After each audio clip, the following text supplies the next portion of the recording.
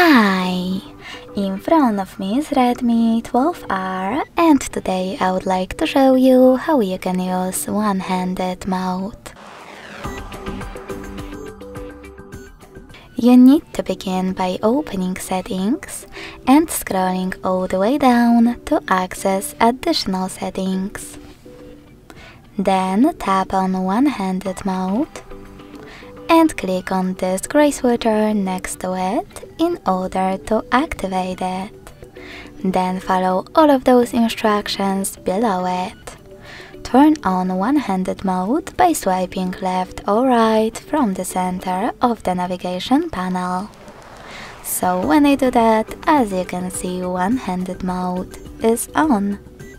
You can go back by swiping an app or tapping on this dark area. If you wish to turn off one-handed mode completely, select the same no blue switcher next to it. Thanks so much for watching. If you enjoyed this video, don't forget to leave a like, comment and subscribe. Bye!